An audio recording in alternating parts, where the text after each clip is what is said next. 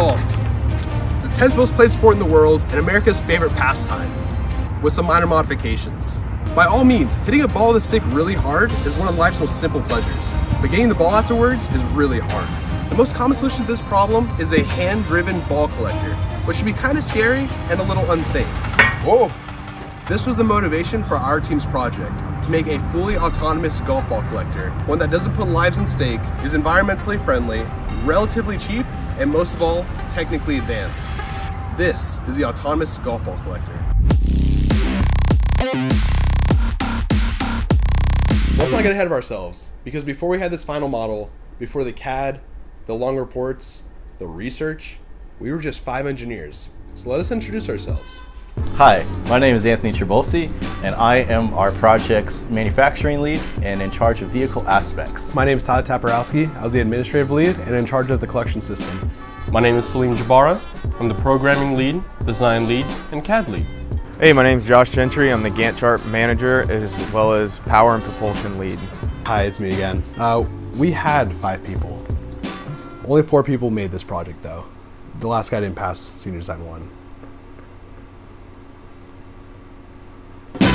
So our project's problem was to create a semi-autonomous golf ball collection machine, and our main motivation behind this is to take all of our skills and backgrounds and approach this exciting problem with the aspect of being able to not only solve it, but serve an industry that has a huge potential with a huge profit margin.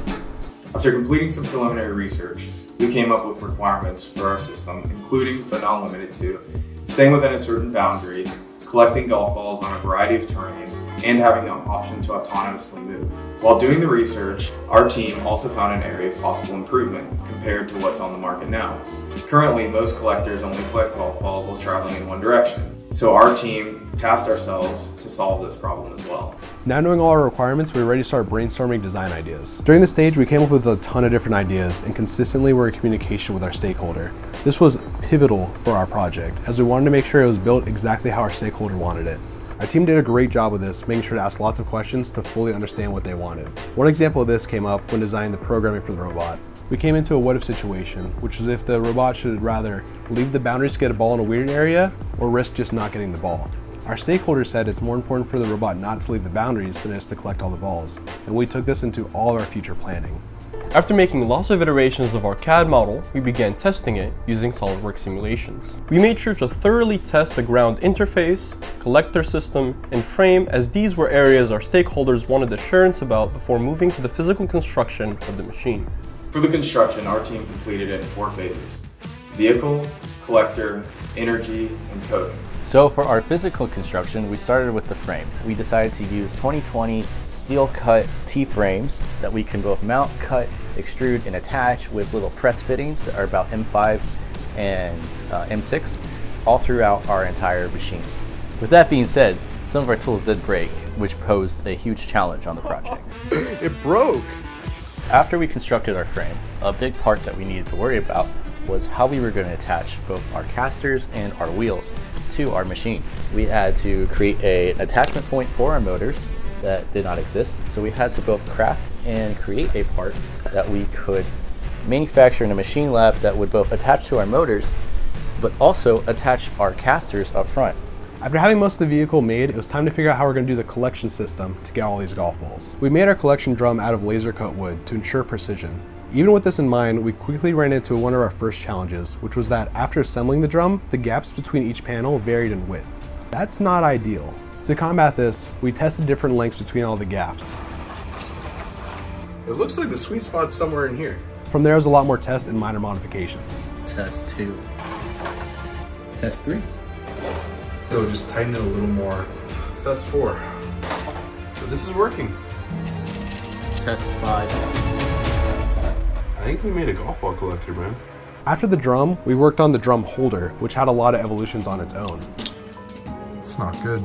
Lastly were the remover dogs, which we wanted to work in both directions. We were able to achieve this by allowing the dogs to give away if pushed in one direction, while becoming rigid and static if the collector moves in a different direction. We made the machine electrically powered and went with two 6,000 milliamp hour 22.2 LiPo batteries to power the motors and one 10,000 milliamp hour battery pack to run the Raspberry Pi and camera. The batteries were selected based on the voltage and amp requirements of the motors and the computer. By giving each of the motors its own battery, as well as giving the computer its own power source, it allowed us to simplify the circuit system and greatly reduce the likelihood of any type of electrical malfunction that could cause damage to any of the more expensive components. When it came to the motors, we selected two 350 watt DC brushed motors with 1.2 Newton meters of torque and 3,000 RPM. Due to the weight of the machine, which was nearly 100 pounds, the motors needed to have a high enough torque rating to move the machine while operating in all types of terrain and grades. As the lead programmer, I wrote the code that operates the robot. The first challenge that I faced was using ROS, the robot operating system, to program the robot to run autonomously. Due to the electronic parts getting delayed by weeks, I ran out of time to create the scripts necessary to operate the machine in that manner, and so I switched to semi-autonomous operation. The next challenge I faced was interfacing with the motors. I initially gave them too much power, and the solution was setting a limiter to ensure that they did not go too fast.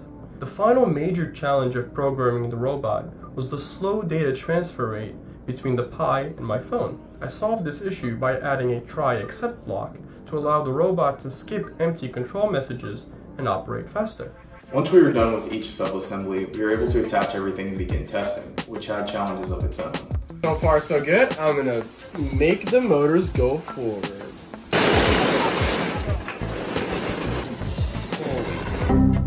It's kind of scary. Our testing plan was to first test just the electronics and code, then implement everything in a safe and controlled space. And lastly, when it was ready to test completely, test in the grass terrain that was expected for the final review. During the testing of our motors, one of the first issues we ran into was one of the motors using too much power. This was due to a Raspberry pinout issue, and once solved, they ran correctly. But this also caused the problem of the machine being damaged in some parts, which had to be rebuilt. During times like this, it can be really discouraging, but I think our team handled everything very well. Everyone had a great sense of humor, and I think our combined want to make the best product possible motivated each other to keep going.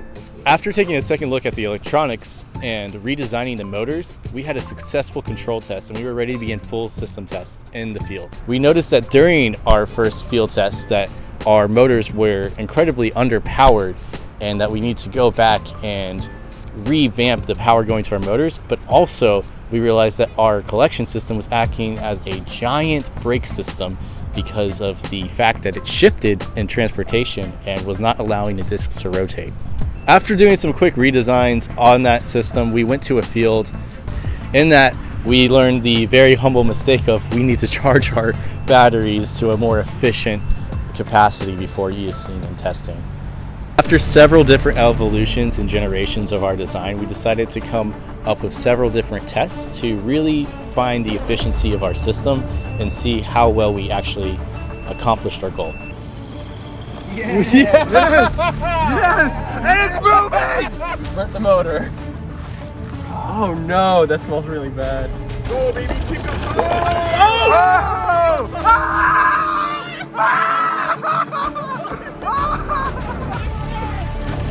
Okay. So it should not collect it, but hold it. Oh? Yeah. Oh! Oh! Wait, wait. Ah!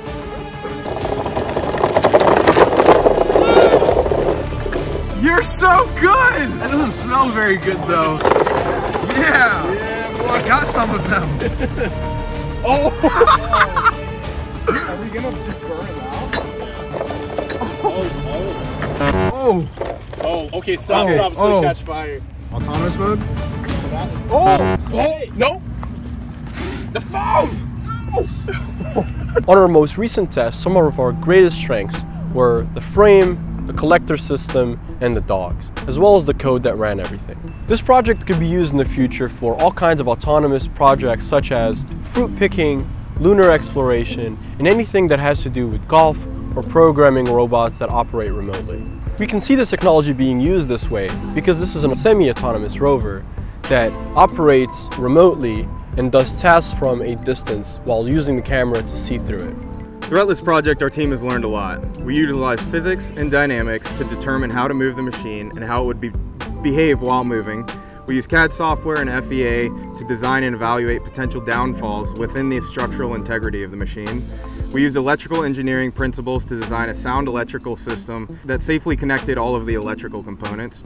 We expanded our knowledge of programming to design a code framework to allow the machine to move with minimal user interaction. We use manufacturing engineering practices to 3D print and laser cut our own parts. And these were just some of the many skills that we used and honed while working on this project. Aside from the engineering skills, there were others such as shop work, time management, teamwork, and interpersonal skills that'll benefit us as we transition from the academic setting into the professional engineering world. Sound good? It's a good way to end the video. Oh, cool.